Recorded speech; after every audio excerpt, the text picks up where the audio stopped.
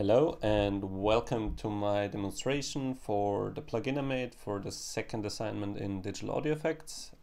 It's a variation of the Karplus-Strong string synthesis algorithm, which allows users to set the source material dynamically. In the original algorithm, it was a burst of noise that excited the string.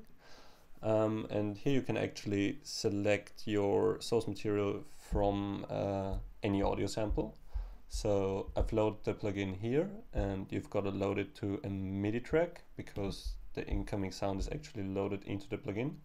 So I'm gonna load up the sound here, TR-808 bass sound, which we can listen to in the project as is.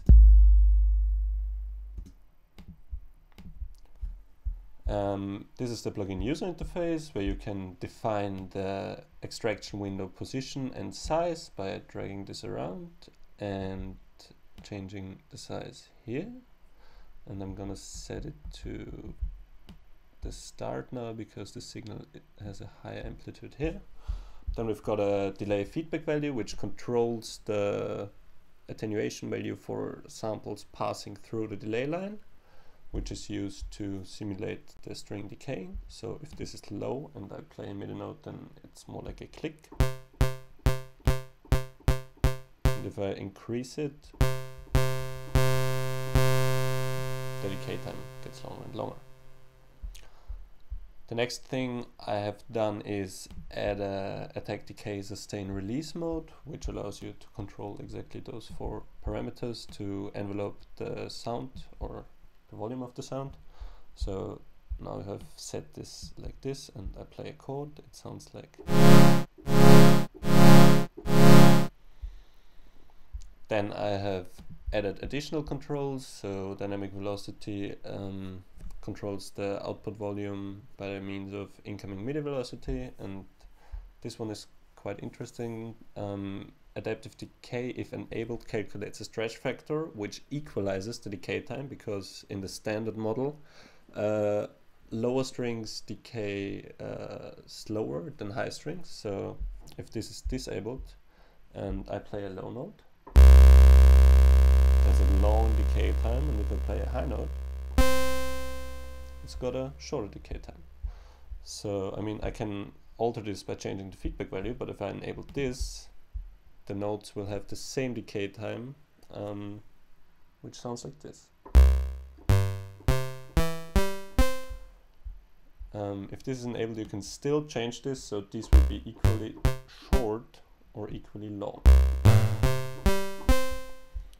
Where a value of 1 in this mode doesn't mean infinite decay, but is hard limited, so the note actually decays.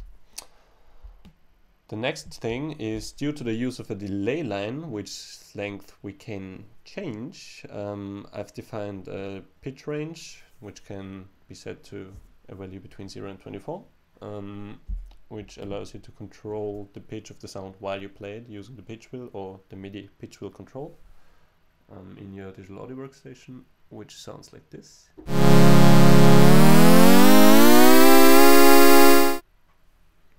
And finally, I've added a backward low-pass filter, which can be used to trim some of the high frequency content. And here is a plot of the current magnitude response of the filter. So if I change this here, this will update and sound accordingly.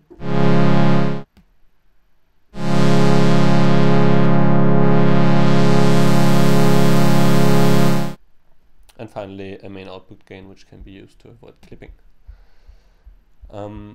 So to show how you can use this musically, I've prepared a chord progression which contains some automation on the source, on the plugin parameters. So here we can see sample position, window length, attack time, filter queue, and filter frequency are all automated. And I'm going to load this up here so we can see how the values change while we play it back. And that sounds like that.